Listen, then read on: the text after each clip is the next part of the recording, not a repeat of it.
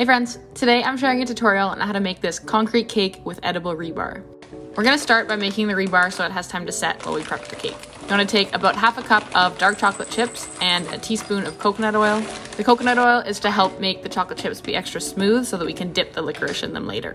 And because it's solid at room temperature, they'll still set up nicely. Microwave for about 45 seconds and mix like crazy until you have a smooth texture. You might have to do another burst of 30 seconds, but you want to make sure that you're mixing fully.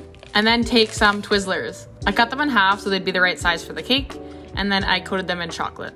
I chose Twizzlers because they have that rib texture that kind of reminded me of rebar, but you guys can use anything. One of the other options that I had was some pretzels. However, I do think that the licorice looks the best. I repeated this with all the pieces and then let them set in the fridge for 10 minutes, and finally dusted them with some cocoa powder so it kind of looks a little bit rusty, a little bit matte, a bit more like rebar.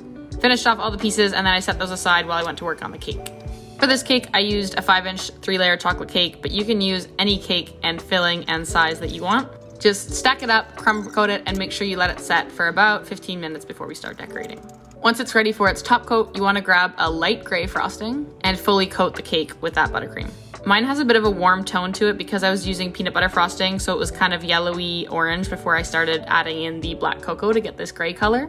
But if you started with a white buttercream, like a vanilla, let's say, and you added in some black food coloring, you'd have a bit of a cooler tone. As you're doing your top coat, don't worry about any air bubbles in your frosting or seams or any roughness that you get. That's actually gonna add to the overall look of the cake in this case. After the top coat, you wanna let it set in the fridge for at least 15 minutes until the buttercream is firm. Then you're gonna take a knife and just scuff it up. I did some slashes, I pulled out some chunks, I made some divots, basically just roughening up the outside of the cake. Then I had a small bowl of frosting that I dyed a bit of a darker gray, and I put that on top of all the scuffs that I'd made.